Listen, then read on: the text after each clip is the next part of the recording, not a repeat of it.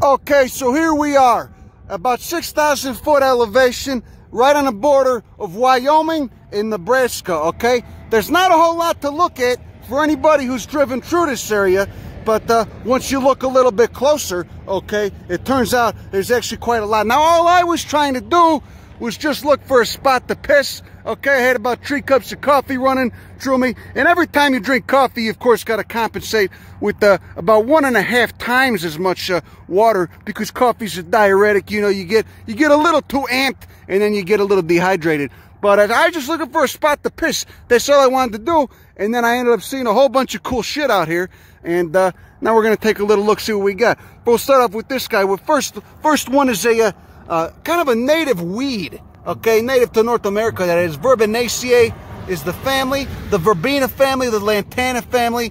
Linearis is the order of sages, which helps explain why so many plants in this family tend to smell rather pleasant, like lantana does. This is a species of verbena. It's one of the prostrate ones, and you see it in Nevada. You see it all over the place, frequently on the side of the road. The reason you get a lot of plants growing on the side of the road is because that's where you get all the runoff. Anytime it does rain, even if it's just a little, you know, they're going to be the first to get it. It's basically acting like a trough to just funnel water right to them. Over here we got a species of Heterotheca, okay, another DYC, damn yellow composite, very glandular, okay, another kind of weedy native. All right, not much to look at yet, but just bear with me. It does get a little bit cooler. Let's keep walking on down the road here. Now, I will mention, and I noticed from my travels as a young man, you know, in my former years, it just, you know, mostly I tried to ride freight trains to getting around, but occasionally we'd have to hitchhike, and I would mention that during those, you know, those times hitchhiking, I did find a lot of interesting trash on the side of the road, okay? Probably most interesting were, you know, of course, drug baggies, you know, eating utensils, and dildos, okay? I'm not gonna lie. There were a lot of dildos on the side of the road. I think, you know, the misery of driving induces things like stress eating and masturbation, okay? Probably, I don't know. I don't know why people would feel the need to discard a dildo unless they were getting rolled or something. I guess I could see that. Anyway, moving right along, here we go. Here's a member of the marigold tribe, the Tegidiae. And because it's in that tribe, it does smell quite good. This is Disodia papposa. And if you get close, you can see those orange glands on the involucre there. The involucre, remember, is just basically the sides of that capitulum, that flower head. The flowers are tiny, a bunch of little tiny yellow bastards in there. And you could see why this is kind of a weedy species too. That's from a dandelion. But you can see, here we go. Here's the seeds. See those tiny seeds with the pappus? The pappus for the wind dispersal on them. Okay? All right, let's cross the road, see what we got going on now. Yeah, here, now this is nice. This is nice. There's a surprising array of natives here. I just got a grass seed in my ass. It felt nice stabbing. This is a species of Mirabilis in the 4 o'clock family, the Bougainvillea family, and the Asteraceae. This is Mirabilis linearis. Big giveaway for this family, of course, is those opposite leaves down there. Okay? See these down there, right there too? Opposite leaves. Okay? And of course they got petaloid sepals. They don't have true petals. The flowers are basically done. Are they though? Are they though? Or is it? Yeah, they're basically done. Those are the seeds right there. Okay? Probably, you know, it's probably a lot more lit up and showy looking when, you know, when you catch it in flower. But even now, still cool to see. Okay, you got, you know, a bunch of stems branching off from a perennial base, perennial root. And, you know, massive nectar source for the pollinators and whatnot. Maybe I'll take a couple of these seeds. Spray, help it get around. Okay? Massive nectar source for the pollinators when they are going off. Okay? Pretty interesting to see this guy. Asteraceae is a great family. Caryophyllales is the order. Okay? Same order is cactus and beets and spinach and all that shit. Okay? Only got a couple of these guys. They're only on this side of the road. You know, with all the trash, yeah, I'm willing to bet there was a dildo here at one point. Okay? I guarantee you. America's fucking dirty when you get down to it. Okay? America's lewd and lascivious, even especially when they try to pretend they're not. Okay? I bet you know someone with a dildo under the front passenger seat of their car. okay? I'm willing to bet money on it. This is where it gets even more interesting, okay? Just boring grass. Looks like a bunch of boring grass with just a smattering of Helianthus, the sunflowers. But then you get down close, look, we got our friend Lygodesmia juncea again, okay? Lygodesmia juncea with those photosynthetic stems, very minute leaves, and of course, you know, just like that other Disodii I showed you, you got those seeds with that hairy pappus for the wind dispersal, okay? Very interesting, very cool plant. Okay, again, the chicory subfamily. Okay, no disc florets, entirely ligulate florets, entirely ray florets. Okay, and again with those 5 teeth on the ends of the rays. Now let's keep moving along, and I'll show you some of the other stuff I've seen, including a species of opuntia, which we got right here. Okay, miserable bastard. Okay, I love him, but he's a miserable bastard. I could say that about quite a few friends of mine. Okay, Opuntia fragilis, spiny as hell. Ah, fuck! I didn't see that one there. Oh God! Now, okay, not only does this plant have the spines like most cacti, but it's also got those barbed spines, like many plants in the opuntioid subfamily of the Cactaceae cactus family. This really hurts. I might have to put the camera down for a minute. You know, take this out with the Leatherman. Go. All right. Now I want to stress how cold it gets here in the winter. We're already at 6,000 feet. It doesn't get that hot here in the summer. Maybe 80, 90. Okay, it's a dry heat, but especially in the winter, it gets extremely cold. You ever see those? I mean, when you're driving through Wyoming, for Christ's sakes, you could see those wooden slat fencing, those snow fences on the side of the road to keep the snow drifts from blowing over the goddamn I-80 and shutting it down. Okay. But there's that guy. So that, and this is a massive food source for pollinators too. Big yellow flowers when they're going up, tons of nectar and shit. Got that Heterotheca, of course, okay, aka the telegraph reed. You might know Heterotheca grandiflora, which is a very common, almost 3 or 4 foot tall weed out west. Often see it growing along railroad tracks. In fact, I think that's why it was called telegraph weed, because it was frequently beneath the telegraph lines. Now we got some more interesting bangers down here. Let's keep looking. And what the fuck is that? Look at a piece of cardboard or all kinds of foam, and I don't know what the fuck people. You know, people are weird. You can tell a lot about a people by their garbage. All right, moving right along. Oh, yeah, now this is nice. This is pretty good. Okay, Asteraceae coccinea. Okay, the family obviously is Malvaceae, the cotton family. Chocolate's even been placed in this family now too. You can see those palmate leaves. Okay, very distinct palmate leaves, and more importantly, that androgynophore. See that yellow column that's got both the male stamens on it, the male parts, as well as the stigma up top. But you'd have to get a hand lens to look at it, because it is rather tiny. 5 distinct petals, and then you look at the calyx. Look at that green calyx. 5 distinct sepals. Well, they're fused at the bottom. I guess they're not distinct. They're fused at the bottom, but. Look at it, look at the texture of that leaf. Oh, it's so scabbard. It's like the sandpaper, huh? Like the sandpaper when you take the belt sander to my fanny. You know? Is it, am I making you blush, you sick fuck? Are you into that? I'm just kidding. I would never shame somebody for stuff like that. Okay, moving right along now too. We got a couple more interesting guys to look at. Where's the other one? Where's the Artemisia? I just seen a goddamn Artemisia. Okay, all right, there we go. Here we go, Artemisia frigida, okay? In the wormwood genus Artemisia, the wormwood and a sagebrush genus, not to be confused with sage, completely unrelated plant, sagebrush Artemisia, okay? Artemisia frigida.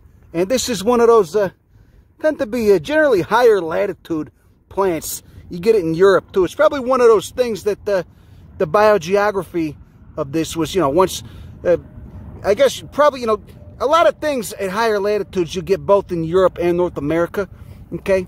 Because obviously you got less, at higher latitudes, you got a smaller diameter circle up there. If you're looking down at the globe, things can get around easier. Arctostaphylos uva ursi tends to do that as well. You know, it's almost circumpolar, okay? But again, it's high latitude. Anyway, this guy, you can see those tiny flowers. You know, Asteraceae is the family. Almost looks like an ambrosia. Almost looks like a little ambrosia flower. Okay? And there's tiny little florets in there. So it's a flower head composed of a bunch of tiny little florets. Okay, and then there's that, ooh, it's lacy. It's the lacy foliage, huh? Just like the lacy foliage, the lacy underwear the priests sometimes wear. Never mind. Am I offending some of you? Probably. You know, just sometimes the religious people do. They get into some weird stuff. You know, so maybe he's wearing some lacy underwear beneath that cloak. Okay, doesn't matter what religion. Seems to be a universal human trait. The more you repress people, the weirder they get. Okay. Anyway, Artemisia frigida. Okay, low growing prostrate. Almost said prostate. Huh? Is that wishful thinking on my part? Maybe I need to get a check. Now this one's pretty good. This is pretty good. I wasn't expecting to see a physalis up here. I wasn't expecting to see one of the ground cherries. Okay, Solanaceae is the family. Of course, this is Physalis hispida. Okay, known from Colorado, western Nebraska, Wyoming, and western Oklahoma. See, and they got the little paper bag lantern fruits. See that? And there's a little berry in there. Let me get this fucking, you know, I'm having trouble opening this one-handed. Wish I had the dog around to help me. You know, but they didn't want to come out. They're relaxing by the truck because it's not that hot, but they don't like the sun. I think they're done. Maybe it's a form of protest. There you go. There's the fruit. Okay, some members, you know, talk about Physalis peruviana. That's a delicious, probably the most delicious fruit of all the nightshades. Okay, but some of them, you know, you never know. The chemistry varies. Maybe this will make you puke. I don't know. I can't say. Okay, I have no inclination to eat this, but if you do, go right ahead. You let me know how it goes. Okay, I assume no liability. There's those little flowers, and do they have the poricidal anthers too? That so many of the Solanaceae do. I would assume they do, but I can't. I don't have my hand lens with me, so I can't see. All right, here we go. But there you go. See, it's like a creeping physalis with rather large leaves, and of course they got that shiny, waxy coating on them to reduce the moisture loss as well as the intensity of that solar radiation. Okay, this is Crotalus viridis territory, the prairie rattlers, and they're pretty venomous too. I think they're one of the more dangerous species of rattlesnake. Quite beautiful, but I'm not sure if I want to, you know, have an encounter with one right now. Too bad it's not blooming, but very, very velvety leaves, very strigose leaves, just leaves covered in tiny little hairs. How about that? Pinnate leaves, of course. I love a dirty, crazy pea. Look, it's a piece of foam. We got another piece of foam. Some piss bottles, okay? Thankfully not closed, all right? Don't need that wonderful caramel color in my life right now. You can just imagine what it smells like.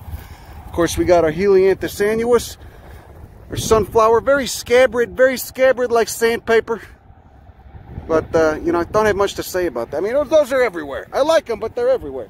This guy's a little bit more interesting. Member of the poppy family.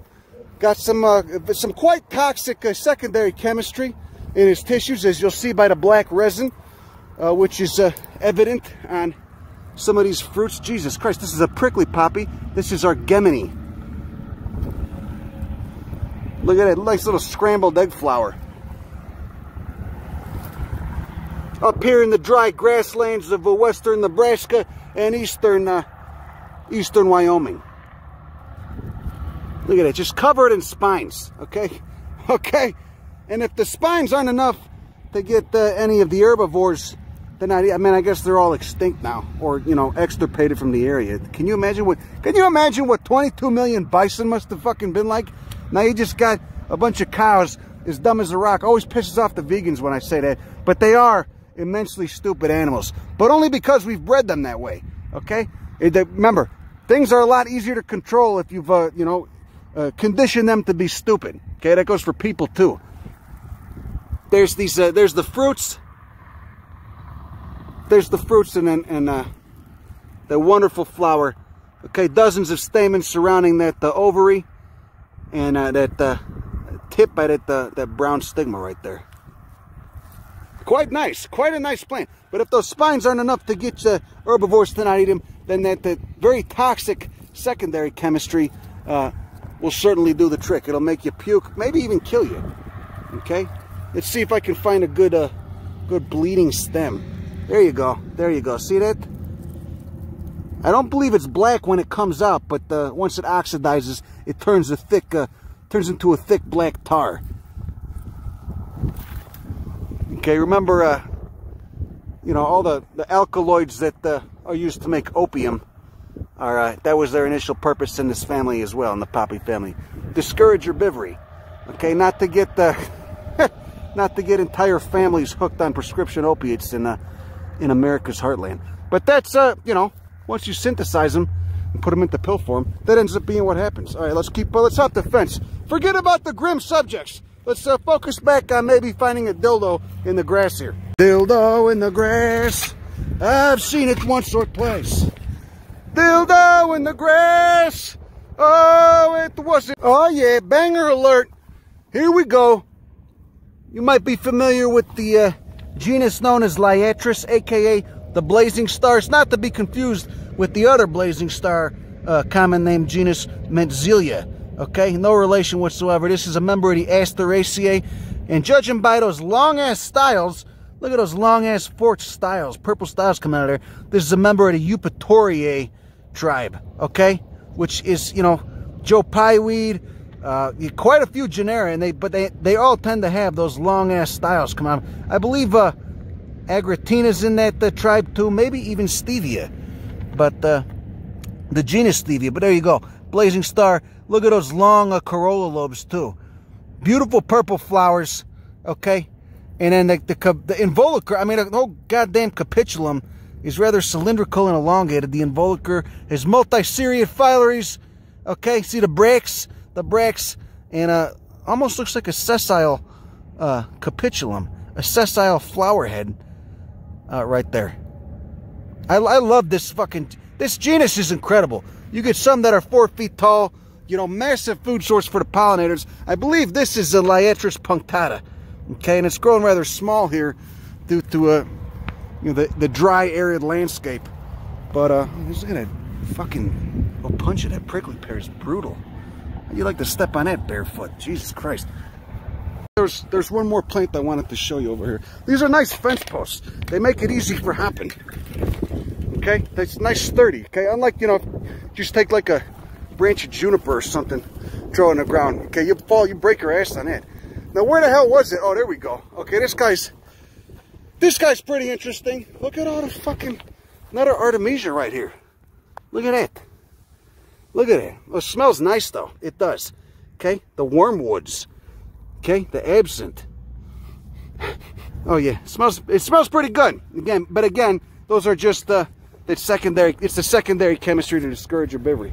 Okay, make you quite sick, or can. But look at this guy. This guy's an invasive, okay, and it's kind of pretty. Not gonna lie, it's kind of pretty, but it is kind of a bastard. Okay, this is a Linearia dalmatica from Europe and Asia. Plantagenaceae is the family, the snapdragon family, and you could see basically that's all it is, just a snapdragon. Okay, but I'd much rather see a native penstemon than this guy. But I will note, he's not acting, you know, he's not forming a massive monoculture. Just you know, he's not going wild. I don't know, maybe he just got here, or maybe he just, you know, he's not that invasive. Naturalized, but not that invasive. Okay, but maybe he'd be invasive as hell in another landscape. I don't know. You know, the ecology changes. You know, you never know with invasive species. Sometimes they could just, or with the non-native species. Sometimes they could just naturalize. They're not too bad. You know, Epipactis heliborin is kind of like that non-native orchid. Other times, you know, they could just go buck wild and form monocultures in you know, cause the local extirpation of some of the native species, and end up being a real pain in the ass to deal with. There's that mirabilis again. Anyway, well, that's all I got for you today. Hope you enjoyed that surprising amount of diversity here, just on the side of the road, and a surprising lack of dildos as well. I haven't even seen any bottles of trucker piss. Oh wait, I don't know. I can't tell. I'm not opening that one up. But anyway, you know, you could do this too. It's nice. You get off the fucking road, go take a leak, and see what's growing there. Okay, just pay attention to the ecology. You know, forms the fucking skin of the planet you live on. Might be worth paying attention to, huh, jackass? All right. Hope you have a good rest of your day right there. Go fuck yourself. Bye. It appears I spoke too soon. Here we go. Classy. Keep it classy, America. There you go.